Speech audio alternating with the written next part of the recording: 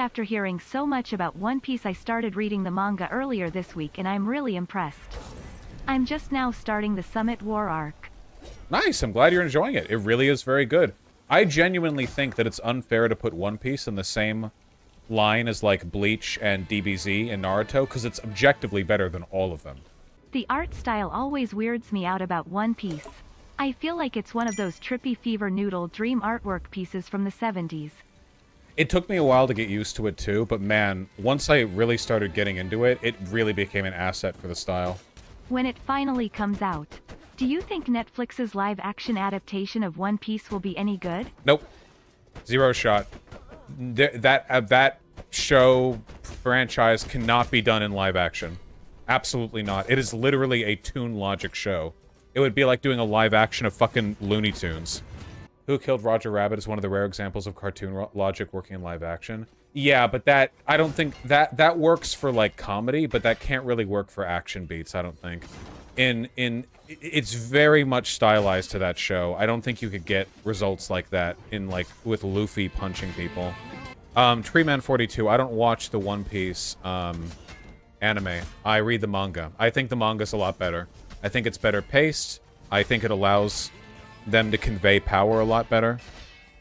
Vaush, how can One Piece show power when it has no demons? Wait, there are demons. They never explained why the fuck the warden for Impel Down looked like that. That dude's totally a demon. Hey, and Nico is also a demon child. I feel like One Piece has the weakest characters out of the 3 DBZ, Bleach, Naruto. Like Luffy is not a better character than Ichigo, Goku, or Naruto. Dumb. So, no. I'm not even getting... Just unimaginably stupid. Unimaginably stupid and wrong. Dude, fucking Luffy waiting for Sanji at, Big Mom's Cake Island was more of a character moment than Naruto ever got in the entire fucking series, okay? And I don't want to hear about this. Naruto's trash. Naruto's not trash. I just think it's like a 6.5 out of 10. DBZ is unironically mid. It is. I read all of Dragon Ball Z. It's just, and Dragon Ball. A lot of it is just like corporate schlock that the mangaka was forced to write out because it was so popular. There's no drive. There's no, like, heart. Yeah, the Buu arc sucked too, yeah. But none of it was great.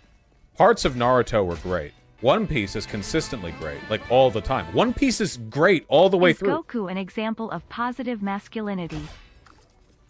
Nah, he keeps abandoning his kid. I refer to the abridged jokes. Quote-unquote jokes. So the Cell arc was trash.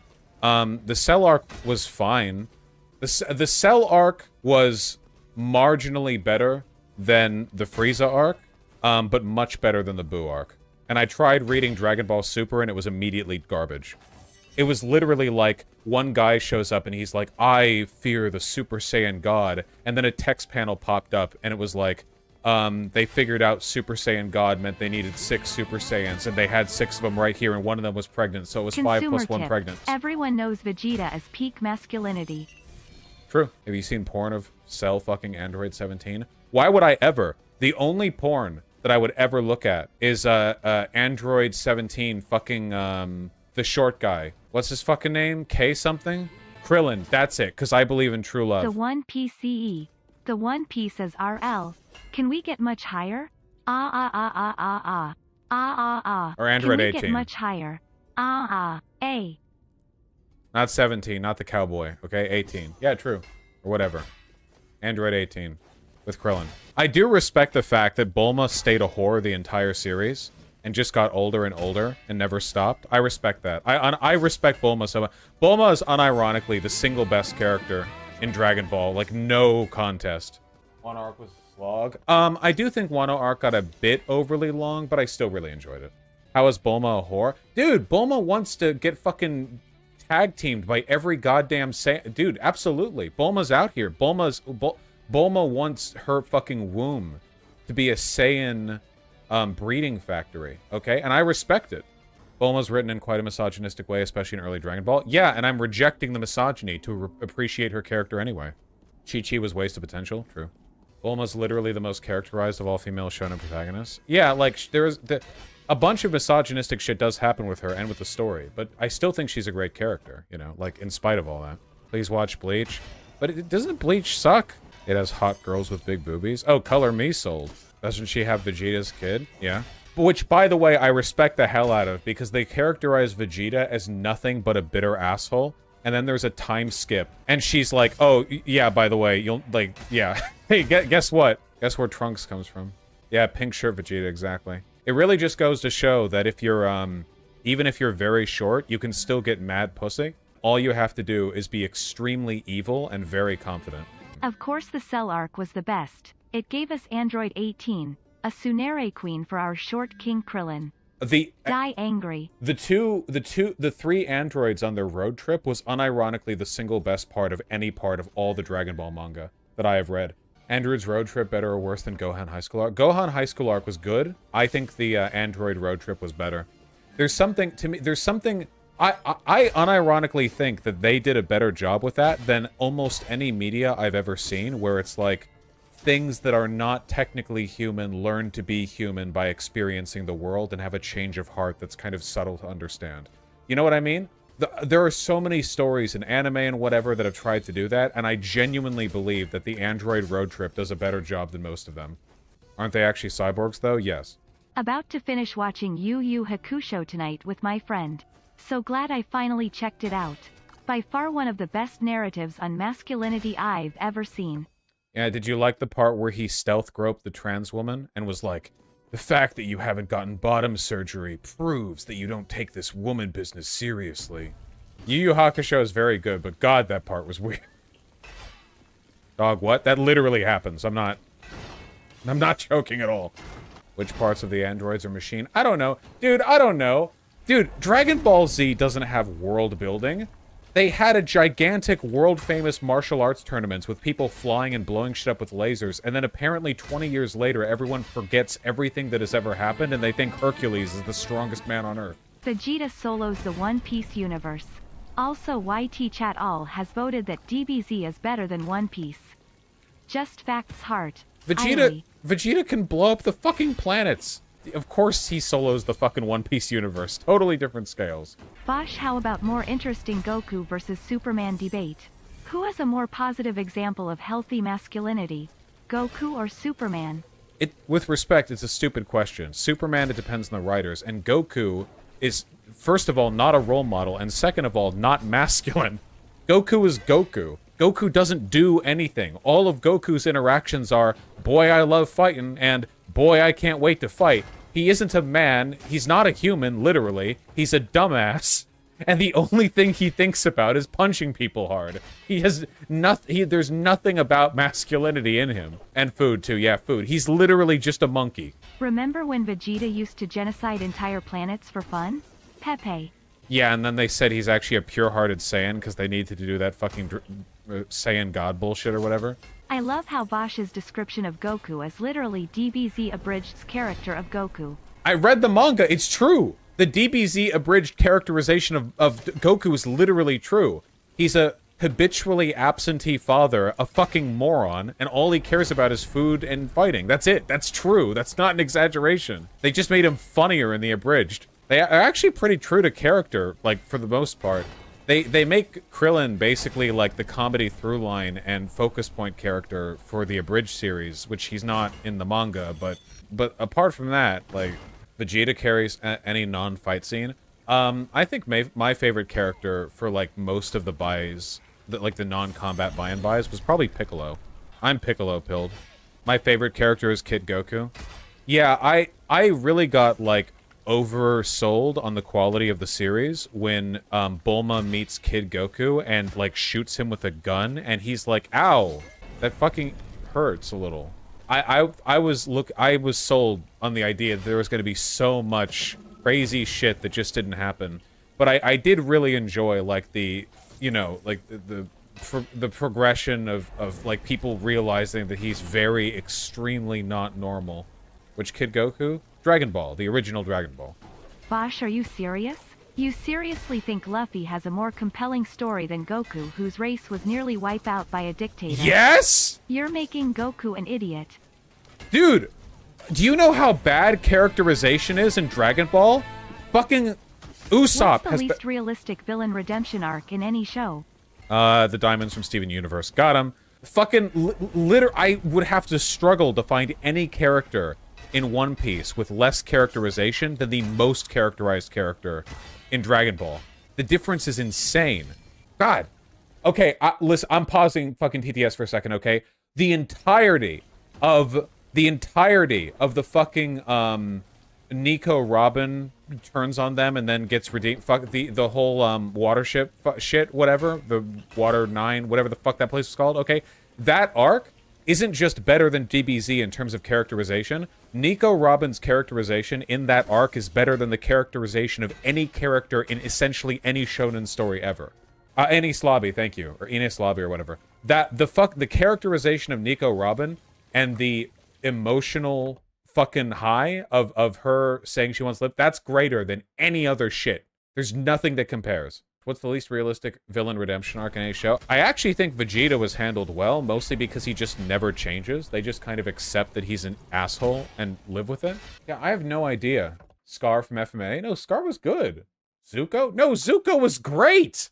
Least realistic villain redemption arc in any show. Man, no, I still think I have to go with the diamonds. I still legitimately think I have to go with that. Koala from When the Fishman Sun Pirates Save Her Alone shows more character development than any character in Dragon Ball over the course of all of Dragon Ball. Literally true. Nico Robin's character arc is insanely good and a tearjerker. Genuinely one of the best characters ever written, at least in manga anime. Yeah, for sure. I fucking love Nico Robin. I really wish that Nico Robin got more, like, screen time and language and stuff. Have you watched the 4Kids version of One Piece and its cavalcade of puns? No. I've only read the manga, which is excellent. I really wish she got more screen time. The Nico Robin bit where she sees the painted dragon in the Wano arc and everyone else is like, wow, that's hideous, and she's just, her response is to think it's adorable, or like her thought bubbles. Just the idea of her having like an incredibly... Okay, first of all, why the fuck did they whitewash Nico Robin? She used to look like this. This was how she looked in the old anime. And her childlike thoughts. Why the fuck does she look like this now, after the time skip? That's bullshit. This looks better. Much more iconic. Fuck you. That's for one. And for two, look, see? Here's her thinking about her and Luffy riding on top of Zoro and Usopp because they don't have devil fruit powers. See? She's just smiling because she's thinking about it. She's perfect in every way, and I love her. Luffy says it, but he can't think because he has no brain. And Usopp's mad because he's always mad. And she's just smiling, thinking pleasantly of being on a little people boat. Perfect. I love she has an overactive imagination in the most gruesome, morbid ways sometimes, and sometimes instead she's like that. Yeah, my read on that was always that Nico Robin is very smart, but because she's mega traumatized and has a stunted, like, childhood, now that she's happy with the Straw Hat crew, she allows herself to indulge occasionally in, like, childlike thinking, if that makes any sense. Like, it's an expression of the fact that she never really got to finish her childhood because she was on the run from 8. No, Luffy does have powers. The devil fruit means you can't swim in the water. You sink. Devil fruit users lose their powers when they're in the water. Still, by the way, one of the best anime shonen battle powers ever, because the devil fruits give basically infinite leeway with the magic you can use, but given the fact that it's an ocean planet, the water is an omnipresent threat that affects everyone. You never scale out of it. Vaush Luffy falling into the water in Chapter 1 and getting saved by Shanks at the cost of his arm shows more development than all of DBZ. Literally. Unironically. Why do people like DBZ so much? Part of it is because it's a common cultural touchstone that a lot of people have seen, and there's some, like, a lot of mimetic value in it. And a lot of it is also because it's just so fun and peppy and upbeat, really. My GF swore she'd never watch One Piece. She cried at Chopper's arc and is shipping Zoro, Sanji hard. Wait. We just finished Alabasta and she loves it. Dog, if she cried at fucking Chopper's arc, Nico Robin's arc, she's gonna kill herself. It's over. You have to get a new girlfriend now. Like, for preparation. She's gonna hear I wanna live, and then she's gonna go, well, I don't, and then fucking end it all. What's with the whitewashing? Why can't we just have One Piece? Literally. Dude, Nico Robin looks so much better in the early anime than in the later anime. She just looks like a default black-haired white woman later on. She looked so cool with the bangs and the dark skin. She looked so distinct. To be fair, Robin was never darker skinned in the manga. Wait, wasn't she? Vegeta admitting that Goku is better than him at the end of Z is more character development than all of One Piece. Yeah, Vegeta admitting that Goku's better than him, it was more character development than anything that happens in Dragon Ball Z. I'm trying to see if there were some early manga covers. I don't know. I feel like I remember quite a few times where her tone was darkened. Fuck, wait, you're actually right. In the early One Piece manga covers, which would have been some of the, like, basically the most official colored art from the show, she actually is the same skin tone as everyone else. I really think that she looks nice in her early anime character design with the darker skin, but I guess this is the most official source you can get. I'm sure it does, Elisa, but I think that the non-colored manga version is phenomenal. Damn, I'm so disappointed, dude. I thought Nico Robin was a One Piece. But look, she's light-skinned fucking down here as a kid, too. So you can't even say the trauma of losing everything made her black. I don't know. Fuck. Okay. Usopp looks awesome after the time skip. I was so pumped for Home to be a brave warrior of the sea after that point. He'll get there, though. Yeah, okay, I was gonna say about, like, the time skip art designs. It also, the main problem with the time skip art designs is that the girls got shafted, and not even in the hot penis boner way.